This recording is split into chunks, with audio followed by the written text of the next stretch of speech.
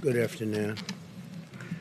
Hurricane Sally made landfall, as you know, in Alabama and Florida last night as a Category 2 hurricane and has caused 35 inches of rainfall in some places. That's a lot. We have hundreds of FEMA, Coast Guard. We have the National Guard personnel on the ground assisting response to the efforts, and Alabama is in great shape. And every place that we are working with the state governments, really in great shape. We are working very hard on that, but it looks like it's going to be mostly safe, but just follow the instructions of all of your local and federal people there. We have the best people that you can have. So I want to thank everybody. I want to thank everybody for working so hard in Florida. And they're very good at this. The people in Florida handle it. They know how to handle it. And the people working there know how to handle it. The governors have all been spoken to. And it's a combination of real spirit. And they have a tremendous esprit de corps. They have a tremendous sense of working on hurricanes. They've gotten very good at it.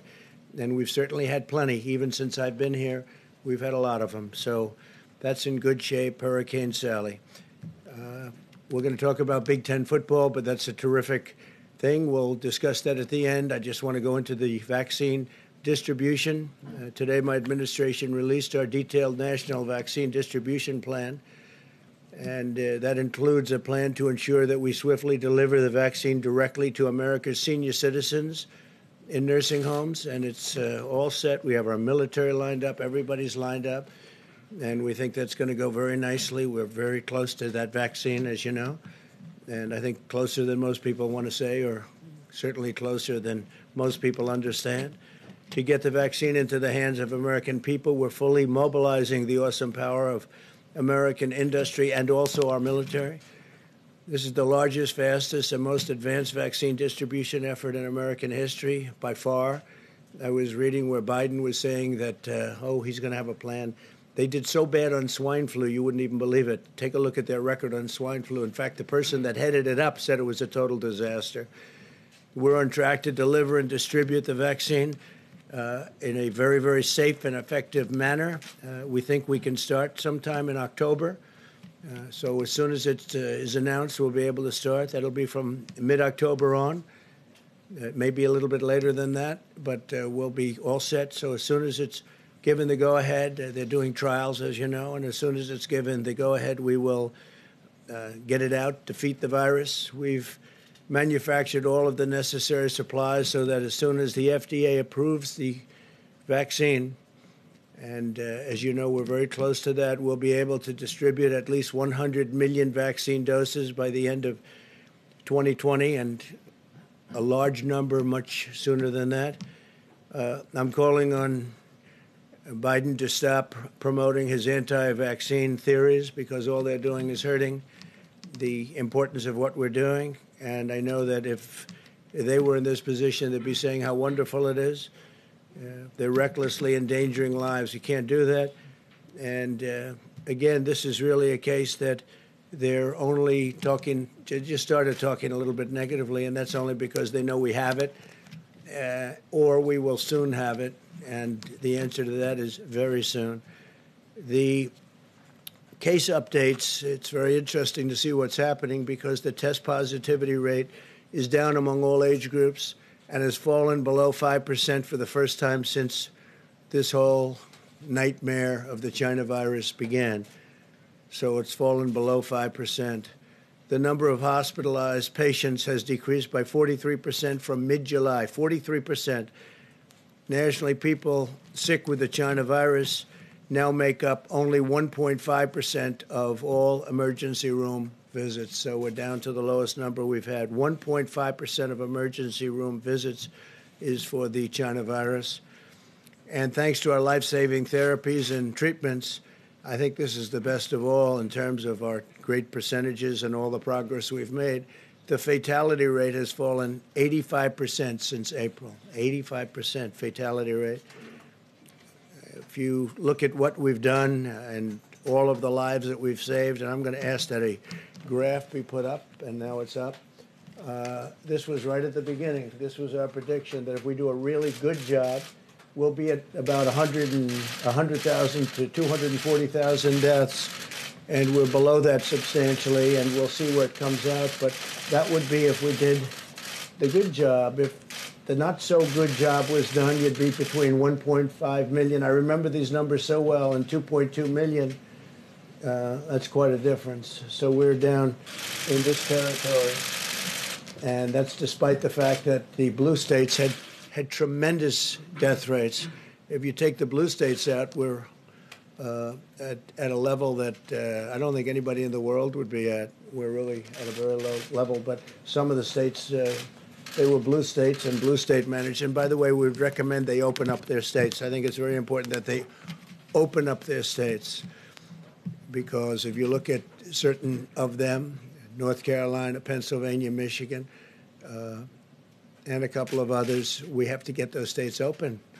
It's hurting people. It's hurting people far more than the disease itself. So we would recommend that you open them, let your people have freedom. And it's unfair to your people to keep them closed at this stage. We know the vaccine. We know the vaccines are coming, but we know the problem. We understand who the vulnerable are, which is primarily people with medical problems, but in particular, people with medical problems that are older. So open up your states. To facilitate routine testing of the nursing home residents and staff, we've delivered rapid testing devices to all 13,850 certified nursing homes nationwide.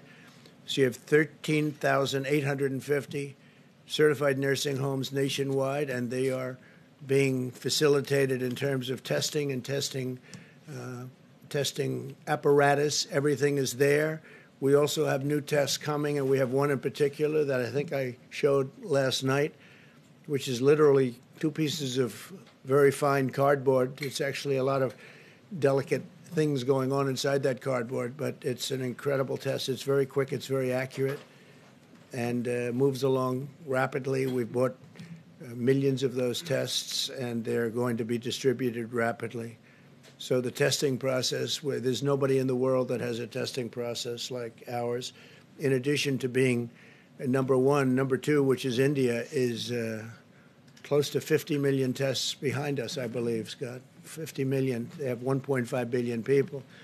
Tomorrow, Vice President Pence will be announcing the findings of the Nursing Home Commission to continue protecting our most vulnerable, which is our senior citizens, and we're going to take good care of them. I want to congratulate Big Ten football. It's back. And I want to, in particular, I've been dealing with him, thank Commissioner Kevin Warren for the great job he did. We've been working with him for a while. There was a rumor being spread that I didn't want football back, and it was just the opposite. That was another disinformation rumor put out by the Biden campaign, and it was just the opposite. But it really spurred me into action. I called the commissioner a couple of weeks ago, and we started really putting a lot of pressure on, frankly, because there was no reason for it not to come back. And Kevin went in and worked very hard. I want to thank the players, the coaches for working along, and they wanted it very badly. The players and coaches in particular, the parents also. And Big Ten football just announced, as you know, that they're scheduled. They announced a schedule, and it's going to be great, important to have. I want to recommend that the Pac-12 also get going, because there's no reason why Pac-12 shouldn't be playing now. And perhaps they'll start with, at least partially, I had recommended today to Kevin and others that maybe you want to start off with 25% of the stadium, or maybe you want to start off with empty. I don't know. I think they could have fans go, frankly, but they want to be careful. They want to be safe, and they will be safe. They've got a very good testing process for the players, coaches, families, etc. And so I just want to congratulate Big Ten. It's going to be great. We're going to love watching that. And again, I want to recommend Pac-12. You're the only one now. Open up, Pac-12. Get going. Said the same thing to Big Ten, and they did. And now I'm saying it to Pac-12. You have time. You really have time right now. Get going. I want to thank all of those wonderful coaches, some of whom I spoke with, and we went through a process over the last couple of weeks. And I want to thank Congressman Anthony Gonzalez of Ohio, who, as you know, was a great football player. Some people know that. I know that. but Anthony was a great player, great receiver, went to the NFL. Also, I want to thank Tim Pataki of my staff. He worked very hard on this, and he was up day and night working with Kevin and everybody else. So I want to thank Tim Pataki. Great job. So Big Ten is back, and it's going to have hopefully a great season. The census recently found that in the second quarter of 2020, Hispanic Americans' home ownership reached a record all-time high. That's all-time in the history of our country. Yesterday, the census reported that median income for Americans increased by an unprecedented $4,400 last year to a record of $68,700. In 2019, income inequality fell for the second straight year. The income gap widened under the Obama-Biden administration, and it widened fairly substantially, and it narrowed under the Trump administration. So there's a little fact that you didn't know. So it narrowed under us, and it widened under Obama. Income grew more last year alone than over the entire 8 years of Obama-Biden, and that's a big statement, but that's the way it is. In 2019, 4.2 million Americans were lifted out of poverty. That's the largest poverty reduction under any president in history. 4.2 million Americans were lifted out of poverty. The Hispanic American poverty rate reached the lowest level ever, history of our country. Hispanic American poverty rate, lowest level ever. I created the greatest and fairest economy in history. The biggest gains went to lower-income Americans. As they measure that kind of thing, we will be back to full strength very soon. We're going to have a fantastic year next year. It's looking like that. I think you're going to have an incredible third quarter. The numbers are looking very, very strong for the third quarter. We have numbers that we're going to put out tomorrow, some of the individual things. Car production, housing ownership. So many different things are just at levels that nobody thought possible as we round the turn on the pandemic. The anti-police crusade from the Democrats and the radical left, and radical left Democrats also, has to stop. The left-wing war on cops puts our officers in danger and our communities at very grave risk. Can't do this. Biden described the police as the enemy. They're not the enemy. They're the friend. They're our friend. They're helping us. And if you go to, I just saw a poll just came out or recently came out where African Americans by 84% wanted more police. They wanted safe neighborhoods. In Phoenix last night, a federal officer was gunned down in a drive-by shooting. In L.A. this weekend, everybody saw that. This horrible human being, or whatever you might want to call him, I think him. They're looking all over. They're trying to find him. We're going to find out. We're going to get him. But in L.A. this weekend, 2 sheriff's deputies were ambushed and viciously shot, and they can never be the same. They're getting better, but they can never be the same. I'll always stand by our heroes of law enforcement, and we want to stop this horrible rhetoric and stop it fast. I want to ask Scott Atlas to say a couple of words because I heard Biden talking today about he wants to come up with a distribution plan, a distribution for the vaccine that we came up with. A couple of things. We came up with that vaccine. It'll be announced fairly soon, but regardless, this month, next month, in a level of time that nobody thought was possible because of what we did with our FDA in terms of streamlining it. I want to thank Dr. Hahn. But what we've done with the streamlining has been incredible and very safely. Number one is safety. Number two is speed. But you can have perfect safety and have much more speed, and that's what we did. We did this for more than the vaccine having to do with the China virus. This was also for other things. So many other great drugs are out there that would take 10, 12 years to get them approved, and we've moved those schedules up a lot. But if this were Obama, Biden, this would have taken 2-3 years before you were at a stage where we are now at. So we're going to be very soon, and it's sort of funny to watch Joe Biden getting up and reading a teleprompter and saying how he would have done this. They had H1N1. He calls it the N1H1. It's H1N1. It's called the swine flu, and it was a disaster. And as I said, the person that ran it for him said the worst things about it. I mean, just they didn't know what they were doing. They quit. They had no clue, and that was easy by comparison to this. There's the most contagious flu or virus that anybody's seen. This is unbelievable how contagious it is. You found that out. But I watched Biden quickly as he discussed without knowing a thing about a distribution plan. And he said that we don't have a distribution plan, but we do indeed. Our military, we have everybody involved. It's a great plan, and it's a plan like no other. And we can start doing it, I believe, the day that we come up with the vaccine, when it's done. We'll start that same day or the day after.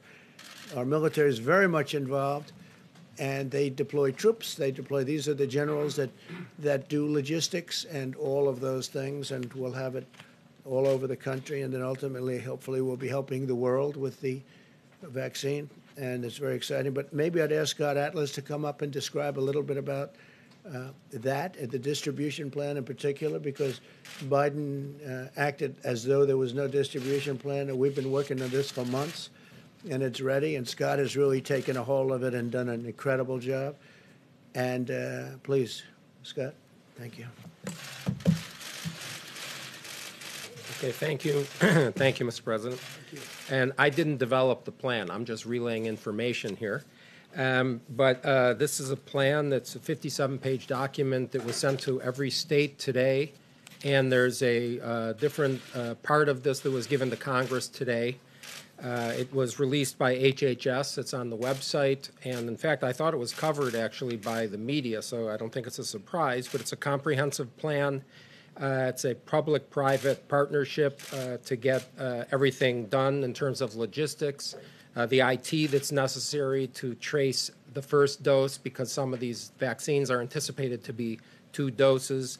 There's tailoring, of course, by the states and their specifics, and there's an administration of the vaccine plan that will be done in over 51,000 outlets, including for particular attention to minority areas, over 14,000 federally qualified health centers. And as the President just said, within the first 24 hours of FDA's approval under an emergency use, we will have vaccines being delivered within the first 24 hours. And it will be done at virtually no cost to Americans. And in terms of the dosage, there will be, is it anticipated that no later than January, all the top priority people will have received the vaccine or be able to receive the vaccine.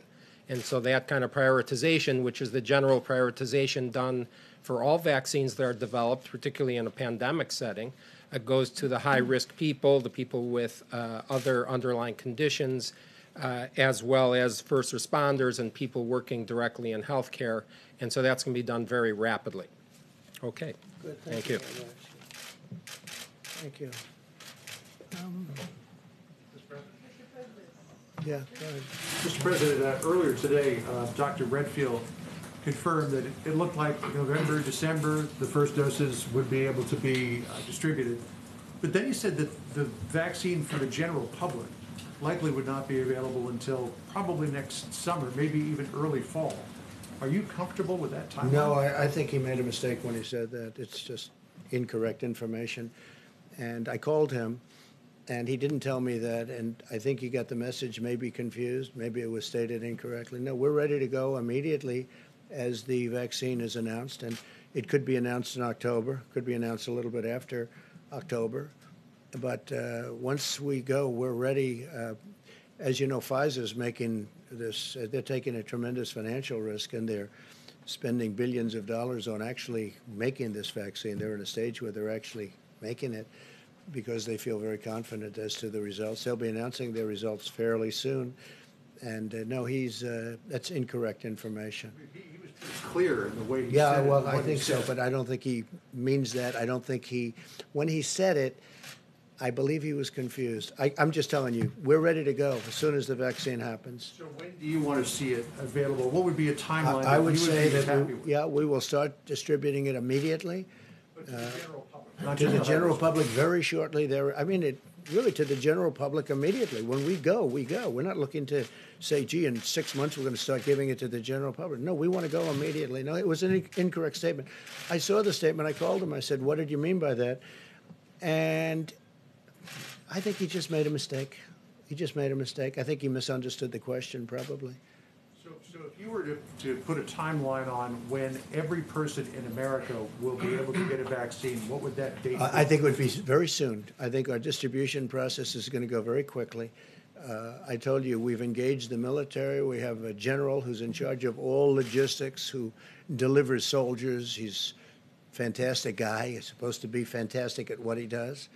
And we figure that's better than any company you're going to hire. You can't hire a company like that. And we look to do distribution immediately after we get the word that it's good. And I think they're having tremendous success with the vaccine itself. I think the results will be early and strong. The safety has to be 100%, and we're going to insist on that. And obviously, the companies are going to insist on that also. So could you put an actual date, like January, February, March? Scott, what would you think? Yeah, as I said, the high priority people will have Sure. in sometime no later than January. I mean, of course, it depends on when things are approved and the emergency But what use about is the, given. I'm talking about the I low understand. priority Yeah, people. I can finish. And then it's anticipated there will be 700 million doses by end of Q1. That's 700 million doses. So by the end of March. That's end of Q1. Dr. Atlas, do you mind if I ask you a question? Q1, he said. Right, yeah, that's the end of March, right?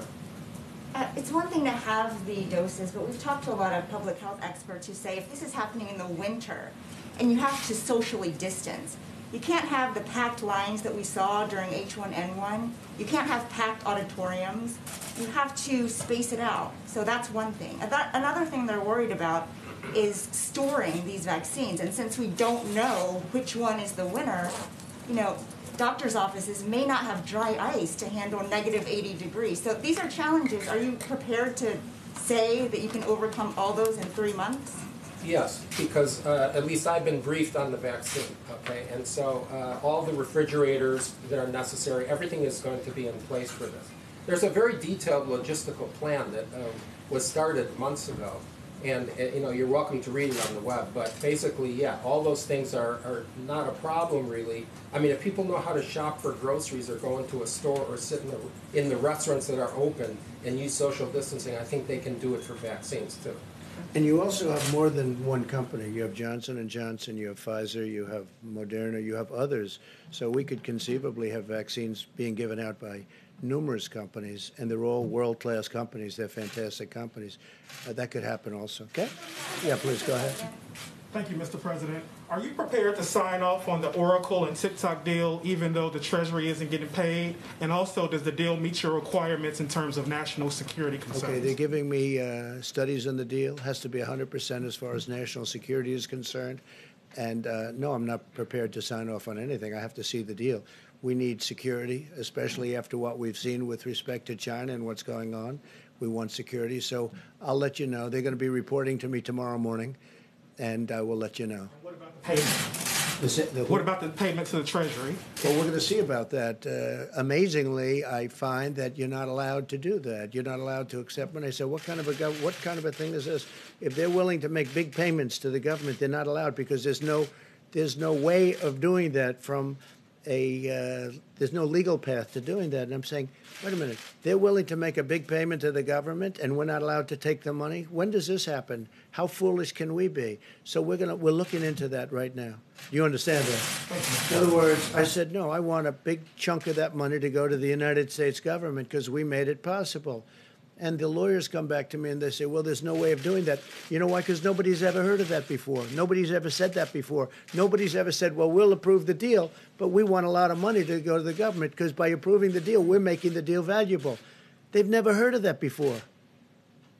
Okay? Can you believe that, right? Hard to believe. Yeah, please go ahead. Yeah, a quick follow-up on TikTok.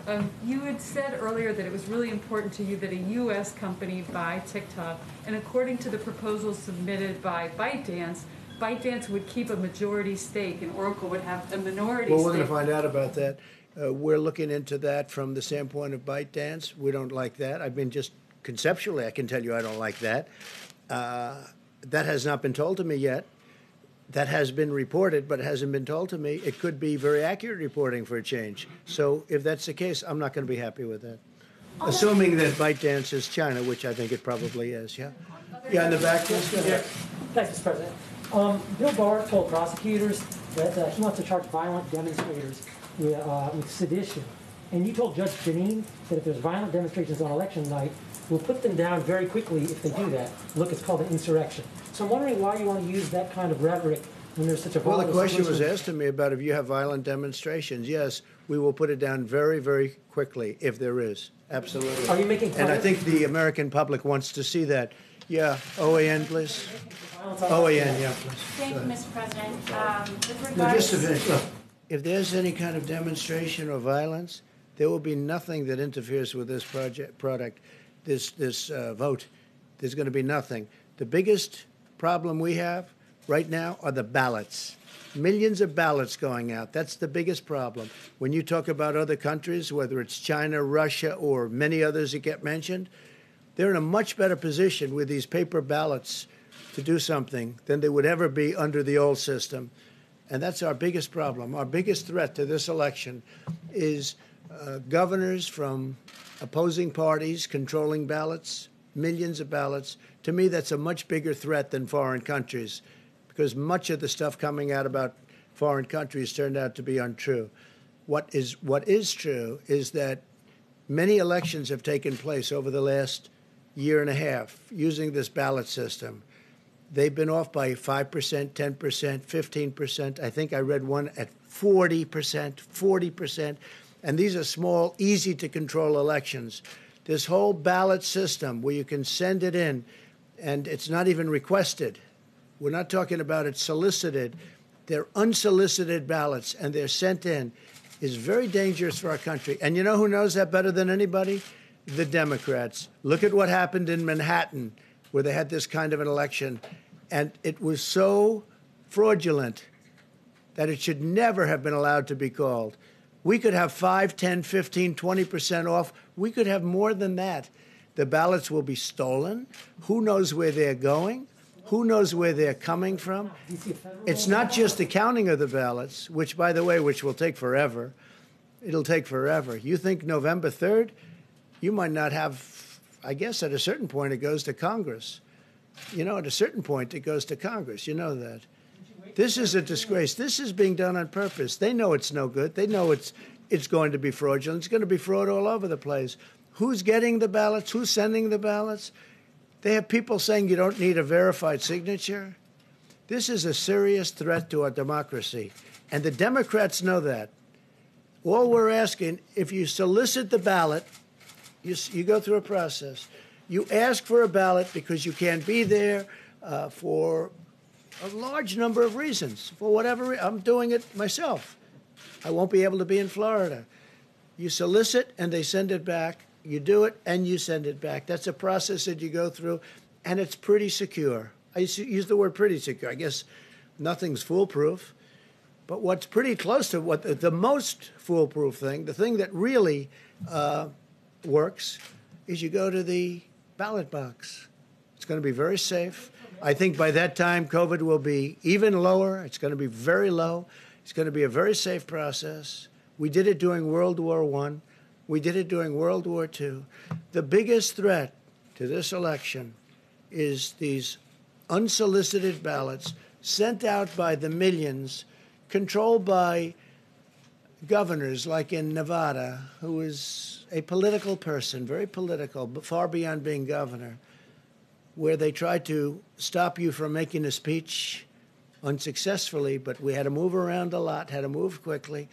So this same guy that tried to stop you from making free speech outside, not inside, outside. They forced us inside because of what they did. But outside, this is the guy that's controlling ballots. Then you look at Pennsylvania, you look at other places, it is a big threat. And as far as China is concerned, and Russia, and they say North Korea, they say Iran, they say places, who knows? But they say all these different places. They can make forgeries of these ballots. They can do things that will blow your mind. And the Democrats know it's wrong. They know it's going to end up being a disaster. Just take a look at what's happened. Take a look at what's happened over the last year with this same kind of thing, except in a very small setting with very few ballots going out. So that's much easier. Not 53 to 80 million going out. A very small number. And you know what's happened?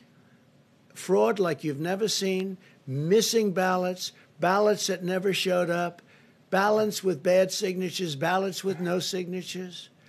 And in the case of Nevada, they don't even want verification of the signature. It's a disgrace. Now, the hope for our nation is it's before judges. In Pennsylvania, it's before judges. In Nevada, it's before judges. In other places, it's before federal judges. And hopefully they'll do what they did the other day in Pennsylvania, where we had a great victory. Open up your state. It's unconstitutional to close it, because what they were doing is closing it. And they're closing it for political reasons. It'll open on November 4th. It'll open up right after the election. But they want they want our numbers to be as bad as possible. But the problem is our numbers are so good, with or without various states opening up, with or without. But we had a big legal victory, as you know, 3 days ago. A federal judge told them to open up their state. It's unconstitutional what you're doing. That's in the case of Pennsylvania.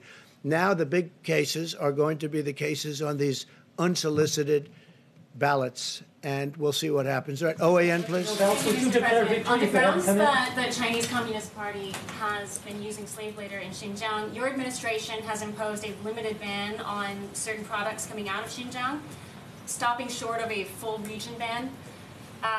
What is your response to the Chinese Communist Party's spokespeople who are saying that this is an outright lie, Xinjiang does not have forced labor? And number two, have allies expressed interest in standing with this administration in taking action against forced labor imposed by the Communist we don't Party? want to see that. We've been very strong on that. We're getting reports in over the next 2-3 days. We'll know very accurately what the story is, and we'll then take action one way or the other. Yes, I just wanted to ask you about the WTO's recent ruling against the United States over $200 billion in tariffs on China. Should the U.S. remain part of the WTO? Well, I have real questions about it. Look, the U.S., we just won a $7.5 billion lawsuit, which nobody used to sue before I came along, you know. Well, they used to lose them every single time. Now they haven't been losing them. But we're getting reports on the WTO. It's not good. Never been good to us. The WTO, as far as I'm concerned, was created to suck money and jobs out of the United States to the benefit of China and other countries. That's what my opinion is.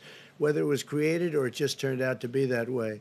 But the World Trade Organization has been not good for the United States. It's been good for everybody else, but it's not been good. It was a method, in my opinion, of taking advantage of the United States. So we're looking into what happened, and we'll get back to you fast. President, two questions. One, you said you spoke with Dr. Redfield earlier, and you said that he made a mistake.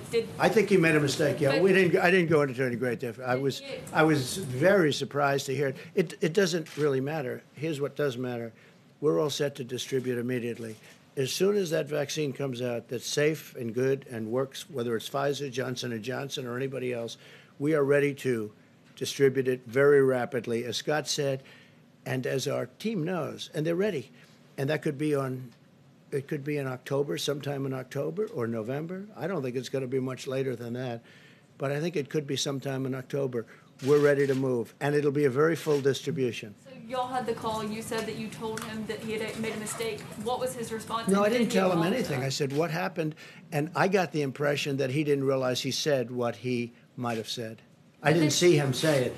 But if that's what he said, it's a mistake, because here's, sir, ready?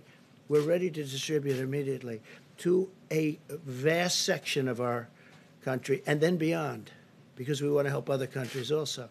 But we're ready to distribute immediately. But the timeline that he gave, saying that it wouldn't be ready for the general public until the middle of next year, sounds very like the one that you kind of just offered. No, I said that there'll be 700 million doses by end of Q1, and everyone in high risk will have it sometime, no later than January. Yeah, he was talking, That's he what said I the said. general public for No, next well, year. we are He wasn't focused. talking about high risk As you or know, healthcare. Caitlin, we're focused on high risk, but we're going to focus also on general public very much. But our immediate aim is elderly people, and especially elderly people with heart diabetes problems, but we will have it. We're not looking at a small distribution program. We're looking at distributing to the whole United States with an immediate focus of the elderly. Now, under no circumstance will it be as late as the doctor said, but I think that, frankly, if he analyzes, they hit him with that question. He said that we are ready at a much faster level than what he said. We will have rapid distribution. We're set up, our military and others are set up to do it, and we think it could even start taking place in October, but certainly during November, December would be the latest, because based on what we're hearing, results are, based on what I'm hearing, results are very good. So Okay, we'll see my what last happens. question is, you told Bob Woodward the problem with a vaccine is a vaccine will take 13 to 14 months once you have it because you have to test a vaccine. So do you want to clarify? Well, you told what I Bob was saying to him, no, that was a long time ago when I said that. We weren't set up at that time. Well, how many months ago? When was the statement made? He doesn't say in the His when book it was is sort of made. obsolete But because you the book only comes said out. when you- By the way, I read the book last night very rapidly because it was very boring. I read it, and if you see what I said a lot of really good things. I mean, for the most part, people like to turn it around, but I said really good things in that book.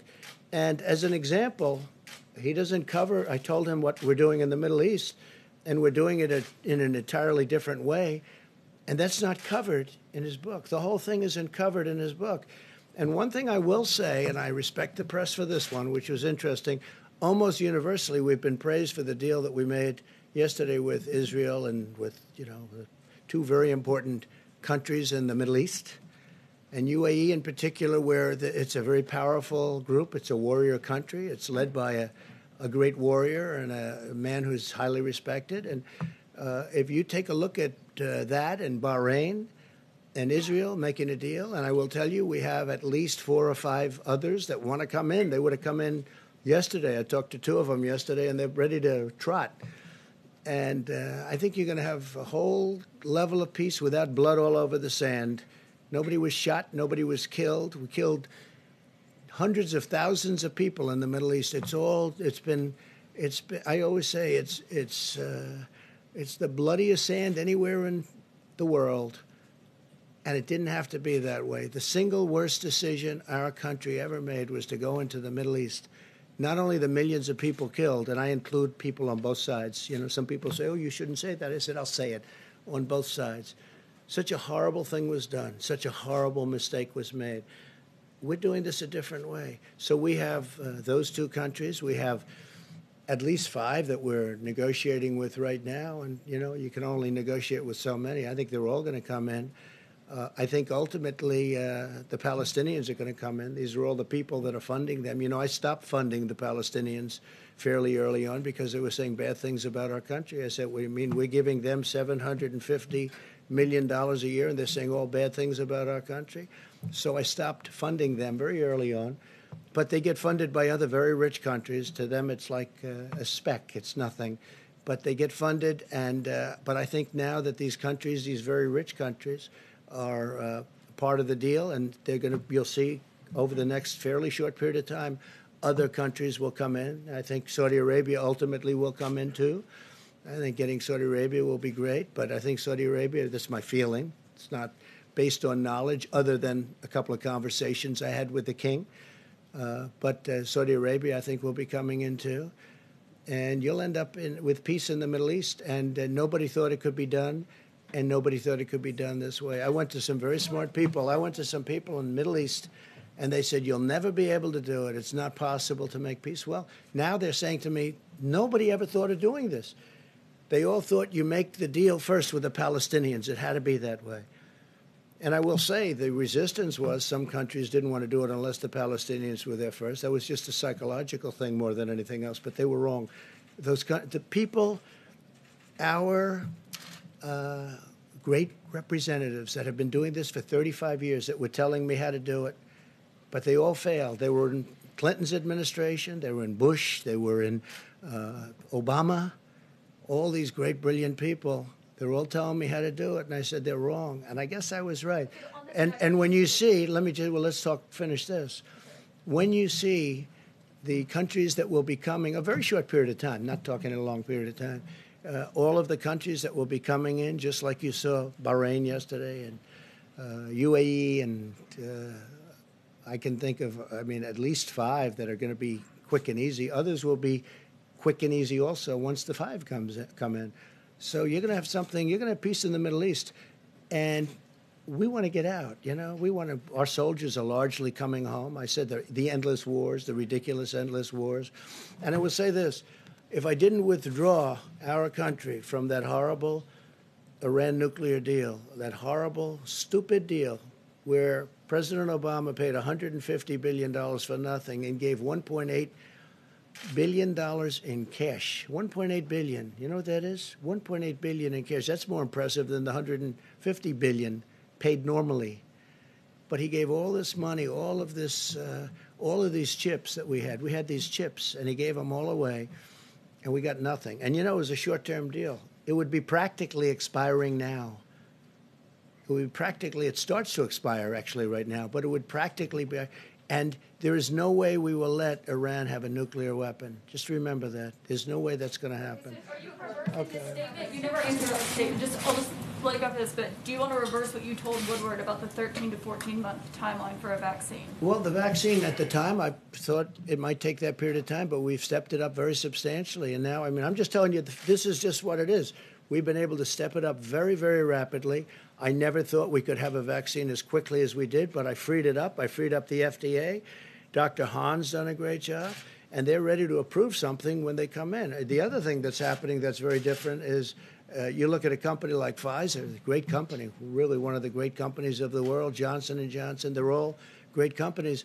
They're doing a lot of testing at a very rapid rate that nobody's ever seen anything like it. They're out in the third level of trial, and I think that you're going to see things that are amazing. When I made statements like that, that's an old statement. When I made statements like that, I had no idea that we could produce as well as we're producing, but only because of what I've done with the FDA and other things can we come up with numbers like that. We're lucky that we don't have to, because that was considered fast. If this were an administration from the past, and I think I can say far beyond Obama, if it was other administrations also, you wouldn't have a vaccine for 2.5, 3 years. And we're going to have a vaccine within, at most, a couple of months. Okay? Mr. President, if I could ask you about coronavirus relief, do you support the Problem Solvers Caucus proposal that was put forward? Are you comfortable with the $500 billion for the states? Something like that, yeah. I like the larger amount. I've said that. Some of the Republicans disagree, but I think I can convince them to go along with that because I like the larger number. I want to see people get money. I want to see, it wasn't their fault that this happened. It was China's fault, People say, oh, maybe you shouldn't say that. That's not nice. It was China's fault. So I'd like to see the larger number. Yeah, I would like to see it. There are some things I disagree with, but I'm sure they can be negotiating. Now, I heard Nancy Pelosi said she doesn't want to leave until we have an agreement. She's come a long way. That's great. If she said that, she's come a long way. I agree with her. We should have an agreement. People should be helped, and they should be helped as rapidly as possible, and I think it's going to happen. I think it's very important. So the Problem Solvers came up with, it's a group of people in Congress, as you know them all, I know them all, they're very good people. I guess you'd consider them dead center, but in many cases they're not. They're left, they're right, but they came up with this idea, and I think they're well on their way to suggesting some pretty good things, yeah. I agree with a lot of it. In terms of things that you don't agree, are you comfortable with the $500 billion? I think the things I don't agree, we can probably negotiate. But I think we've made some progress over the last week, and I think it was positive that they came out with that report. Just to button this up, would you endorse that proposal? Well, not that proposal, but we're getting closer. We're getting closer. I do like a lot of money getting sent to people that really were hurt unnecessarily by China because they could have stopped it. They stopped it from going into their country. They could have stopped it from coming to our country and from going to Europe and from going to the rest of the world, 188 different countries from all over the world, please. President, the director of the CDC also testified today that a mask, in his estimation, is, mask. is guaranteed to protect the American public more from the coronavirus than a vaccine. You have, as detailed, poured a lot of resources into a vaccine development. Why not devote your energy... And to masks. Why not devote your energy now to a campaign to have all Americans wear a mask, something that, if more effective than a vaccine, would also help schools and the economy? Okay, number one, it's not more effective by any means than a vaccine, and I called him about that. Those were the two things I discussed with him. And I believe that if you ask him, he would probably say that he didn't understand the question because I said to him, I asked him those two questions, the one question which we covered and the mask question. And I was inaccurately covered because I was on with George last night, George Stephanopoulos, and I enjoyed it. I think people enjoyed it. I got, a lot of people said very good things about the show. I hope they did well, but they said a lot of good things about the show, but they always cut my sentences off. They cut it off. On masks, masks have problems too. And I talked about the masks have to be handled very gently, very carefully.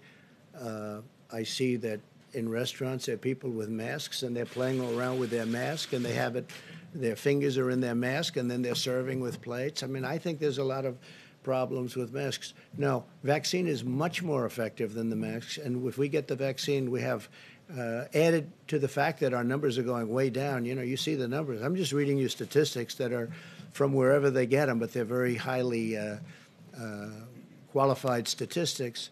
But no, the mask is not as important as the vaccine. The mask perhaps helps. Don't forget, a lot of people didn't like the concept of masks initially. Dr. Fauci didn't like them, and a lot of people didn't. And I'm not knocking anybody because I understand both sides of the argument.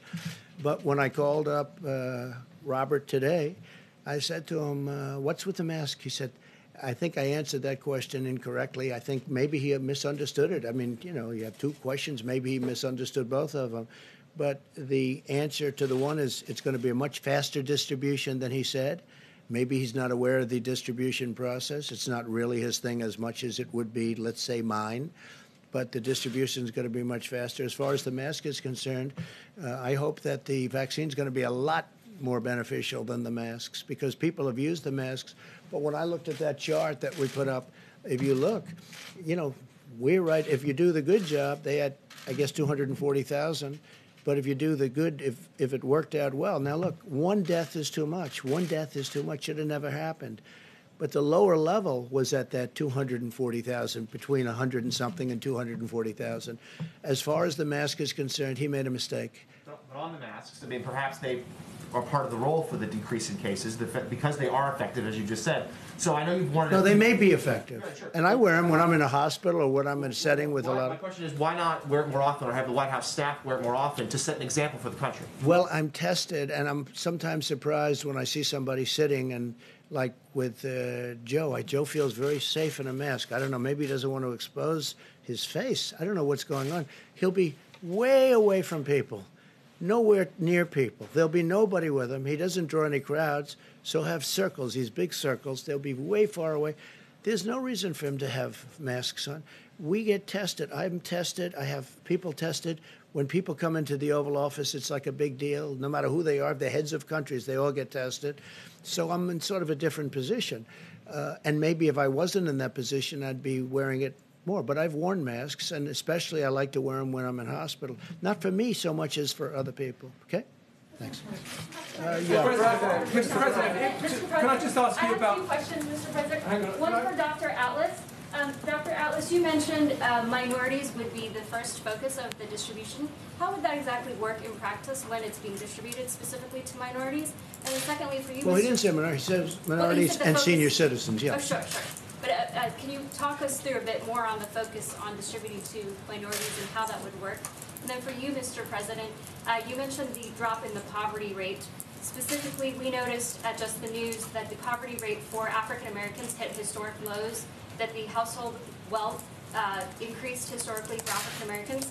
What was driving that increase in wealth for African Americans? And now in 2020, with the coronavirus, with unemployment spiking, what would be your plan for the second term to improve lives for African Americans? Well, I'll go first because of your question. I appreciate your question. And yeah, we've had a tremendous drop in poverty for all people in our nation, but in particular for African Americans. And that statistic came in, and it's because the African American community, the black community, has had the best employment numbers that we've ever had, both employment and unemployment, depending on how you want to define it. But we've had the best employment numbers we've ever had. Now, we had the greatest employment in the country ever, almost 160 million people. We've never been close to that number, but we were just 6 months ago. And I'm very proud of the numbers. African Americans, Hispanic Americans, they had the best numbers they've ever had by far, both employment and unemployment, depending on definition. Thank you very much for that question. Scott, do you want to answer that? To clarify, I said that the first prioritization is the high-risk people and frontline healthcare workers. But just to reiterate what I said, there are 51,000 outlets for distribution for vaccination. And there's over 14,000 federally qualified health centers that are particularly targeted to minority and low-income areas. So that's a focus. I want to point out two other things. We're also prioritizing testing to historically black colleges and universities. And we're in the process of getting that finalized because we know that there's higher morbidity in certain ethnic groups. And the last thing I would say is it's particularly heinous and egregious abuse of the media to instill fear into people about taking a vaccine, because there is no shortcut here. Everything is safe, everything is effective, and for people who have particularly an influence on minority communities, to instill fear and doubt is a particularly outrageous abuse of public policy and of leadership. These are people that have higher risk. And so I implore everyone who's in a high-risk category that when we get a safe, effective vaccine, they should take the vaccine. I will say this is a phenomenon that only happened when they realized that we may very well have the vaccine prior to a certain very important date, namely November 3rd. Once they heard that, the Democrats started, just to show you how bad the intention is, they started knocking the vaccine. Had nothing to do with the vaccine. It was totally made up. It's all disinformation, just like they put an ad in about football, just like they put, with respect to me, I'm the one that got football back. And I was always against them going out. It was ridiculous, that Big Ten. And now hopefully Pac-10 goes back. And I say that just like even worse, they put out a totally fake ad, totally made-up story. It was a made-up story by a third-rate magazine where the head guy, I guess the head person, I have no idea who he is, I don't know him, but he's friends with Obama and Clinton. So they made up this horrible story, and then they did ads. Well, they made up this story, too. This story is very simple. They started knocking the vaccine as soon as they heard that this actually may come out prior to election. Now, it may or may not, but it'll be within a matter of weeks. It'll be within a matter of weeks from November. It's ready to go, and it's ready for massive distribution to everybody, with a focus, again, on seniors. And I will say, also, the historically black colleges and universities, we are doing, at my suggestion, because they have had a difficult problem there, we are doing more testing there and finer testing. We have our great apparatus there. But when you look at what we've done on testing in terms of the technology and the amount, it's been really amazing. In fact, I think we're going to crack 100 million tests very soon in the very near future. We're going to be cracking 100 million tests. Now, what that does do is it shows up more cases. If we didn't test, we wouldn't have cases. You would have no cases. Other countries, they don't test, they don't have cases. And then they say, oh, the United States. Well, but we're proud of it because it shows where there may be a problem and it helps people. But we're doing tremendous testing at the historically black colleges and universities, and that was a suggestion I made, and I think it's a good suggestion. Yeah, please go ahead. Yes, thank you. The core of Vice President Biden's argument is that you don't trust the scientists, you don't listen to them. And here up on the podium today, you're twice contradicting the director of your own CDC on the science who testified before Congress today. No, he's contradicting himself. I think he misunderstood the question. Well, he was testifying on... You know what I think? I think he misunderstood. I told you, I don't have to go through this. I think he misunderstood the questions. But I'm telling you, here's the bottom line. Distribution is going to be very rapid. He may not know that. Maybe he's not aware of that. And maybe he's not dealing with the military, et cetera, like I do. Distribution is going to be very rapid, and the vaccine is going to be very powerful. It's going to solve a tremendous problem. It's going to be very powerful. How should the American people trust you on the pandemic when you're contradicting the head of the CDC and your Because own of the great administration? job we've done, because of the great things we've done in other fields also, because of the fact that we created ventilators, we built ventilators by the thousands, and now we're supplying to the world, because of all of the incredible work we've done for governors who are on every call saying, this is incredible, this is great, this is great. Sometimes they're not quite as friendly at a news conference when you have people covering it. But we have done a phenomenal job on COVID-19, as they like to call it. I call it other things. But we have done a phenomenal job. I get calls from other people in other countries. They can't believe the job we've done. And then they'll say, is there any way that you could get us ventilators? I say, how many do you need? 1,000 ventilators. I said, we'll be able to take care of it. We're making thousands of ventilators, very complex, very expensive, very difficult thing to make. We're making thousands a month. The cupboard was bare when I got here. And I will tell you, our distribution is going to be very rapid and it's going to be all-encompassing. We are going to have a focus on certain groups that have problems, senior citizens, et cetera. But it's a very powerful, it's going to be a very powerful distribution. It's going to cover everybody, and it's going to cover them rapidly. I don't know whether or not the doctor knows that, how much he covers, but I called him because I said, why did you say that long? He wasn't that aware of it, and the other one was the mask. The vaccine is going to have tremendous power. It's going to be extremely strong. It's going to be extremely successful. We're not going to have a problem. And the mask may help, and I hope it helps, and I think it probably does. But again, the mask is a mixed bag. There are some people, professionals, Scott, you would know a lot of them, but there are some people that don't like the mask because of the touchiness and the touching, and then you're touching everything else. They feel that masks have problems. So anyway, go ahead in the back, please.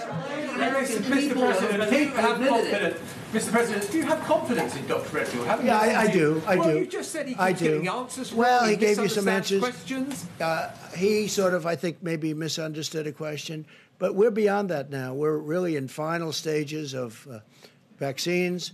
We're getting ready to go phase 1 on distribution, and I think it may come out even sooner than you think. I think the vaccine's going to be even better than people thought originally. I think people are going to be really surprised at the success of the vaccine. I think it's going to be a tremendous success. And we're fighting a very powerful party with a poor candidate, in my opinion, but we're fighting a very, very powerful party, and they're partners with the media, and because they're working together very closely, and they only started hitting on the vaccine. When they hit on the vaccine, they only hit on it when they realized that, wow, this is amazing. They may have it even before the election. All of a sudden, they didn't like the vaccine so much. One other thing that Yeah, in the back, please. Go ahead. Thank you so much, Mr. President. Were you informed about positive coronavirus cases in the White House today? I cannot hear you, I'm sorry. Were you informed about coronavirus cases, positive cases in the White House today? About today? Yes. On your staff. On your staff. Cases today, sir? Yeah. Say it. On your staff. There are reports of White House staff members testing positive. Oh, I see. About the staff? You mean about? Yes. I heard about it this morning at a very small level. Yes, I heard about it this morning. I don't know. We can have a report to you if you feel it's necessary. Yes. But it's a small. It's last night I heard about it for the first time, and it's a small number of cases. Maybe it's not even cases. Do you know? Do you have any idea if there's? Yeah, yes, we're not going to confirm the identities of the individuals. Yeah, that's okay. Yes, but it did not affect the event, and press was not around the individual. And it's not anybody that was near me. From what I heard, a very small number. I think you can probably give the number out later on when you find out what it might be. One person? It was one person. Okay? In Philadelphia? It was one person. So not too much. Not a person that I was associated with. Thank you very much, everybody. Thank you. Thank you very much.